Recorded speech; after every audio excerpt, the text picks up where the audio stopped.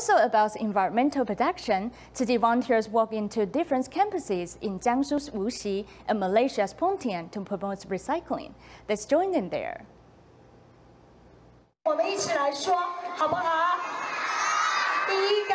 Let's say together, Rule 1, use a handkerchief.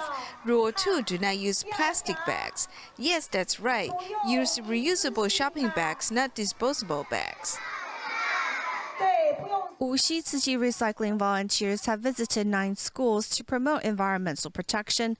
10 parent and teacher association members take it upon themselves to further encourage everyone to heed this call.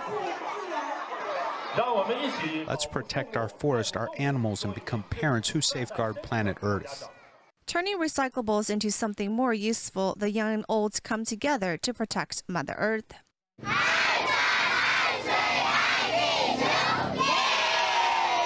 It's the annual environmental event for Malaysia's Pontian district, where Tzu are recycling ambassadors and help promote such recycling ideals to younger students.